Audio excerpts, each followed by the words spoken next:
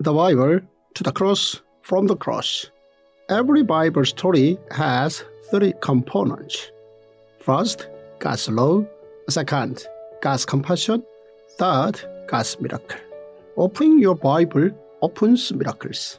The Bible as one story is wholly enough in our lives. Day 304, Luke 19-20. Trade using minas. Jesus, who looked for not the healthy but the sick, was the one who gave strength to the weak and saved those who were lost. First point, Zacchaeus, who was a tax collector in Jericho, heard about Jesus and wished to meet him. Zacchaeus, who was a tax collector in Jericho, believed that money was best. The most important thing to him was money, and so he worked for the Roman Empire to collect tax from his own people. However, there was a part of him that always felt that something was missing. Around this time, Zacchaeus heard the news of Jesus. He also heard that among his 12 disciples, there was a former tax collector.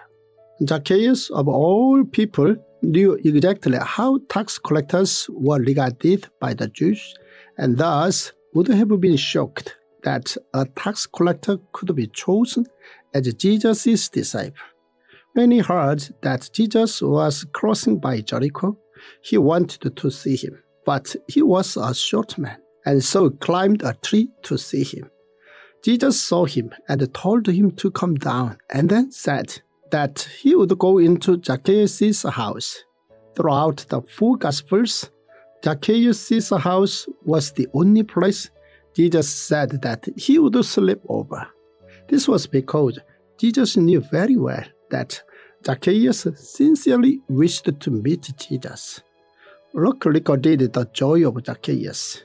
However, when the people heard this, they rebuked Jesus for mingling with sinners. Zacchaeus confessed his sin to Jesus and repented. He told Jesus that he would give half of his possession to the poor, and that if he mistreated or fooled anyone, he would pay them back quadruple the amount. When someone stole something, Moses' law stated, they must make a full restitution for the wrong they have done, add a fifth of the value to it, and give it all to the person they have wronged. Zacchaeus gave himself a heavier price for his sins based on this law. Whoever steals an ox or a sheep and slaughters it or sells it must pay back 5 head of cattle for the ox and 4 sheep for the sheep. Second point, Jesus used the parable of the minas in order to teach about the kingdom of God. Jesus used the parable of the minas to teach his disciples about the kingdom of God. Luke records how the master called 10 of his servants and gave them 1 mina each.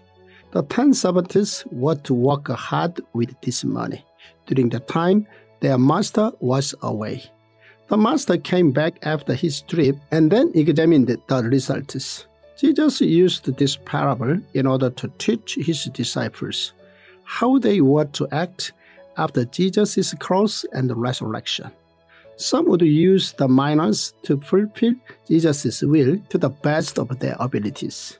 Some would dislike Jesus ascending as the king. Third point, Luke recorded that when Jesus was born, and when he entered Jerusalem, there was peace in heaven and glory on earth. Luke went on to record the final week of Jesus. All the instances of this week occurred within Jerusalem. When Jesus entered Jerusalem, everyone cheered him and praised him. The people praised Jesus and called him the Son of David, and referred to a passage in Psalms. Blessed is he who comes in the name of the Lord. From the house of the Lord we bless you. Luke recorded that when Jesus entered Jerusalem, there was peace in heaven and glory on earth. This was the message that Jesus brought peace to the world, and the angels glorified him. When the people praised and cheered Jesus, some Pharisees told Jesus to rebuke his disciples. When Jesus heard their hypocritical advice, he referred to the passage in Habakkuk. Luke recorded that Jesus cried as he entered Jerusalem because of what was to happen soon. Jesus then cleansed the temple from robbers. First point, Luke recorded 4 debates Jesus had with the religious leaders. Luke chapter 20 recorded Jesus' debate with the members of the Sanhedrin assembly. The first was the debate about authority. The second was about tax. The third was about resurrection. The fourth was about Messiah and the Son of David. Fifth point, after debating with the religious leaders, Jesus revealed their hypocrisy and warned them. Jesus warned the people against the hypocrisy of the members of the Sanhedrin assembly, who were the most prestigious religious leaders at that time. In Luke chapter 20, Luke recorded again how Jesus warned the people against the hypocritical members of the Sanhedrin assembly. The hypocritical behavior of the Sanhedrin assembly was the following. First, they wished to be respected and wanted to be treated by the people. Second, they looked down on the weak. Third, they prayed to God and fasted in order to show others. Thus, Jesus declared that they would be punished severely for their hypocrisy.